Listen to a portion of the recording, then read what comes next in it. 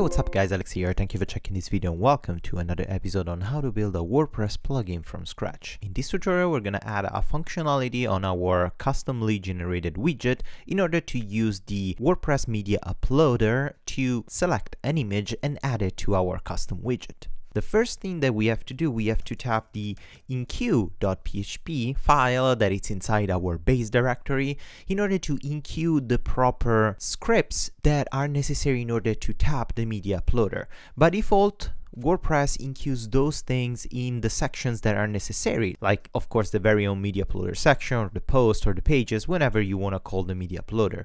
We don't have that ability in the default section of the plugins, especially if you're running an older version of WordPress. The newer version had some plugins with the built-in functionality of the media uploader, but if you want to do something like that, the only thing that we have to do in our enqueue file, when we trigger the add action admin enqueue scripts, we can, other than enqueuing our default files, we need to enqueue also wp enqueue underscore script, and we just need to call the name of the script, that a built-in name of WordPress called media upload. And this wp enqueue script media upload will automatically enqueue for us all the scripts necessary to run the media uploader in that page. The other thing that we need to do is call the method or the hook wp enqueue underscore media in order to enqueue all the other stuff that are necessary. After doing that, we can open our media widget and let's start edit this file in order to add another option other than the title called simply image. Let's tap the method widget, that is the one that takes care of generating the widget in the front end. So here we're just simply checking if the instance title attribute exists. We're printing the title in the front end. We can do exactly the same for the instance. Let's call it image. So let's write another if statement, and if is not empty. Once again, let's check if the instance has an attribute called image, and you can call this attribute however you want. You can call it like upload, custom image, whatever, but image makes more sense. It's really linear and straightforward. So if this is not empty, we can echo, and for now, just in my case, just to show you, I'm gonna just print a regular image HTML, but of course you can print whatever you want. And here in the source attribute of the image markup, we can interrupt the echo with a single quote and then concatenate whatever we're gonna write, and we can escape the URL just to be sure, a little bit of sanitization of our instance attribute image. And in the alt tag, or you can write a title tag, you could repurpose the title. You can customize this section however you want, but for now I'm just gonna leave it like that. Perfect, let's continue. In the form now that we are just presenting a form with the regular input field for a title, we need basically to duplicate this all over again, add another input field that could be visible or not, but I prefer to be visible, and then a little button that will trigger our media uploader. So first, let's duplicate this variable, and instead of title we can call it image, and check if the instance image attribute is not empty. We can return it image. Otherwise, instead of giving it a default value, we can just return completely empty, because if the image is not uploaded, we don't need a default value for the title. It's just empty and it's gonna be like that. Perfect. Now we can also duplicate all of this once again, and here let's replace all these title field with the actual image field. There you go. And here instead of title we can say image. So I'm basically duplicating the same exact style. The only thing that I need to add to this is a couple of extra things. So first, in the class of the input field, I want to give it a unique identifier. Then in my case it's gonna be image upload, or you can call it whatever you want. We're gonna use this unique class in our JavaScript file in order to select the proper field, that is this one in this case, to know where to put the URL of the image file that the user uploaded. And the other thing that I want to do, I want to create a button, and the button, let's remember to put regular type of button, because by default a button has a type of submit. So if you leave it like that, it's gonna submit the form, but we don't want to do it. Let's leave it button so we avoid the submission. Let's give it a class, and let's use the default classes. So first let's use button, and then button primary. And then let's create a unique class identifier in order to know where the user and when the user triggers this button and activate the media uploader. And of course, you can call this class however you want. I'm just gonna call it js-image-upload, something like that. So I know that this is a JS trigger something type of class, and I want to trigger the image upload. Perfect. If we scroll all the way down to the last method, that is the update method that handles the updated information, we need to do exactly the same. So let's duplicate this instance image, but instead of simply sanitizing the text field, because the title as a default text field, if the title is completely empty, we're returning a custom field, so it's not going to be empty. Here we need to check once again, if the image is not empty, we return the image, otherwise we return empty. And we can basically copy paste exactly this thing. So let's paste it here. So if we access our backend, the widget area, and we refresh, we open our widget here. Look what we had. Oh, we missed something. Sorry, I missed the title of the button, or actually the name of the button. So upload, actually instead of upload, like select image, something like that. Okay, let's go back here, let's refresh, open up, there you go. So now we have the image field and the select image, but of course this thing don't do anything. If I click on this button, nothing happens. If I change something and save it, nothing happens, not here, not in the front end. It's completely empty because I didn't do anything. I didn't attach anything to these two fields. So now we have to do it all via JavaScript, because the media uploader of WordPress, it's all handled via JavaScript. And unfortunately, it handled via jQuery, which I don't really like, but it's okay. It's gonna be really, really easy to implement. So let's go back in our code editor. Let's access the myscript.js in our source folder, and here we are using ES6, or actually here we are using vanilla JavaScript, and we are compiling everything with ES6 in gulp. But unfortunately the media uploader doesn't work with ES6. I'm not sure if it actually works, I never tried it, but in the documentation is represented always and used via jQuery, so we need to use it via jQuery. So let's scroll all the way to the bottom after the closing of our window add event listener load, and we can trigger our jQuery. Before doing that though, let's remember to access our terminal, point to the folder of our plugin, and trigger our gulp watch, because we're gonna do a lot of scripting and we're gonna write a lot of JavaScript, and gulp needs to be compiled, minified, and put in the distribution folder like we did in a bunch of lessons ago. So here, the first thing that we need to do, we need to trigger jQuery only when the document is ready. So we can tap jQuery with capital Q, open and close the regular brackets, say document.ready. Open and close the brackets. We can call the function, nameless function that passes the $sign of jQuery, open and close this curly brackets, and go on another line and semicolon at the end. This is the default triggering of jQuery. So this method is saying simply use jQuery only when the document is ready, otherwise let's not do it. Here we can trigger something. So let's say that on jQuery, we want to listen for the document and say that when we have an event on the document with on, and the event that we want to listen to is the click, but the click has to happen only to a specific class, and the specific class that we want to check this click event is the class that we specified in our button, and the class is JS image upload. So we say whenever we hear a click on the JS image upload class in our own document, we can trigger a nameless function, then it's gonna pass the element that was clicked, and we open and close the curly brackets, and here we can say that first we want to prevent the default behavior of the element, that by default we're already preventing it. So the button has a type of button, so it's not going to submit the form or do anything else. But whenever we're dealing with a link or a button, something that could trigger something in the HTML, it's always better to prevent the default. So we're going to stop whatever default behavior. Then we want to generate a variable that it's going to handle these instance of this click. So in our case, our own button, like the event of this button. And let's define a variable called $button.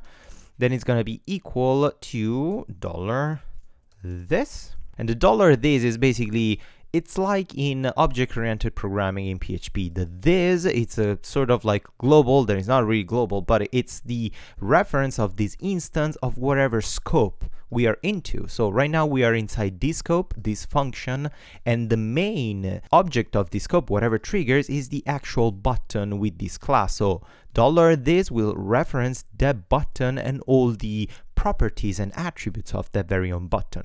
We're writing the variable button with the $, not because it's necessary, but just because it's easier for us to understand that this is a variable that we declare. We could call this variable button or whatever, as the whatever you want. You can call it literally whatever you want, but usually you will find sometimes this $ used in a way that doesn't really affect the script. It's just to have a visual confirmation that this is a declared variable.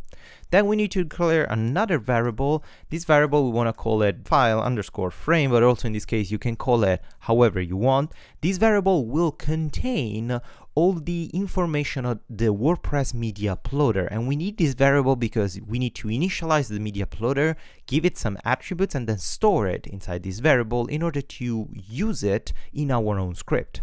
So this variable will contain the media uploader. To tap the media uploader, we need to write wp.media.frames.fileframe, that's where the variable comes from.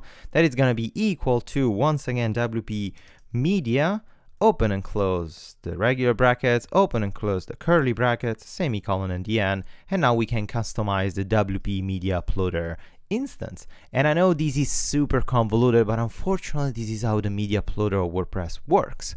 We don't have to tap or do anything fancy with this, but in order to make it work, we need to, yes, do a double variable declaration, which is kind of silly, but here let's declare a bunch of attributes. So the first attribute is the title, then it's going to be equal to select or upload an image, something like that. Then we need to specify what type of library we want to tap in the media uploader, and the library is an array or an object, is a list of all the type of elements that we want to allow the user to select. In our case, we want to just specify the image type, and we need to pass it as a string that represents the meme type or mime type, whatever is basically like the meme type. I call it meme, I don't know how you want to say it, but whatever. The next one is we can customize the button text that it's going to be inside the media uploader, and our button text is going to be equal to select image, just to customize it. Instead of using upload, instead of use place it or the default one, we can customize it. And then the last attribute that we want to specify is if the user has the ability to select one or multiple image. We want to say just one, so we can set the multiple attribute just set to false. Of course, the WP Media Uploader has many more options than just this, but I don't want to overwhelm you, and these are just the default one that I want to customize just to customize a little bit of the experience. But check the WP codex in order to understand all the way that you can customize the button, the type of library selection, and all other options for the media uploader. But let's continue. Okay, after we declare the button, now we need to tell this media uploader what to do when the user selects the image. So we can say that the file frame, that is the variable that we declare, we attach an event listener. So we say that on whenever a selection happening, so whenever the user clicks the select button, we want to trigger this nameless function and semicolon at the end of the function, and the nameless function will check for the attachment selected. So let's declare a variable called attachment, but you can call this variable however you want as usual. This variable is gonna carry the file selected by the user, and to tap the file selected by the user, we need to tap the file frame variable, check the state in order to be selected or not, get the selection of the user, get only the first one, and we want to convert that selection to a JSON format. So this is super duper complicated. And here, I don't know why the attachment disappeared. Sorry about that. Okay. But yeah, this is the var attachment is gonna carry the JSON format of whatever first image the user selected from the current state of the file frame. So when the file frame is open, our media uploader is open, the user selects, clicks the button, the JSON format of that attachment will be stored in this variable. So now we can say that the instance of the button that we just clicked in jQuery, check for the siblings, so all the elements that are attached or are closed to this very own instance of the button, and I want to just tap the sibling that has the image upload class. And this image upload class is this very own class here, image upload, this custom class that is specified to the input field that carries the image URL. So by saying from this very own instance of the button, select only the sibling that has the image upload class, we want to update the value of that very own instance by attaching it the attachment URL or by printing the attachment URL inside that input. Perfect. Now the only thing that we have to do is actually triggering the opening the media uploader. So we can say the file underscore frame, that is the variable that carries the media uploader, open it up with the open method. Does it make sense? Feels kind of convoluted, but it's not. The only convoluted thing is how to tap the media uploader. Everything else is pretty straightforward. After we did that, let's check our terminal.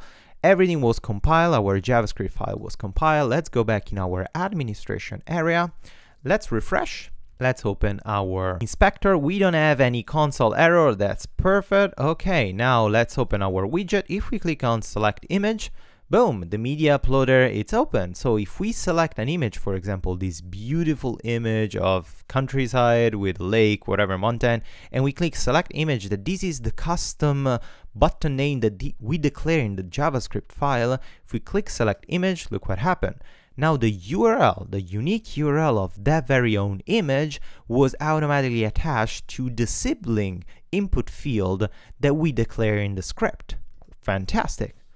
So if we click save, oops, sorry, the image just disappeared, the URL. So we did something wrong in the form. So if we access back our code editor here and we scroll to the form method, we check what we did here in the input field when we're printing our value, we echoing the escape. Oh, there you go. This is the mistake. We don't have to escape the attribute because this is gonna sanitize that URL. We need to escape the URL, not the attribute. Sorry about that mistake. Okay, let's save it.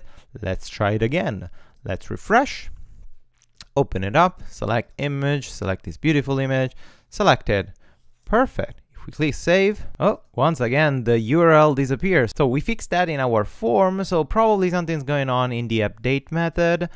Oh, what a silly person I am. So sorry. We cannot check if the instance itself, because this instance is the old one, that of course is always empty. We need to check the new instance for the image attribute. I'm so sorry, guys. So if the new instance with the image is not empty, we're gonna return that. Otherwise, we're gonna return empty in the instance variable that it's carrying the old one. But we need to check the new instance. That is the one that we're passing with the new information. That was a really silly mistake. So sorry. So let's refresh the page. Let's try once again, 3 times the charms, right?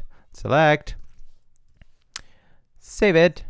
It's saved. The image URL didn't disappear. So let's say test title updated, something like that. Save it. No, it didn't disappear. Let's go back in our front end. Let's refresh. And there you go. Look what we have here.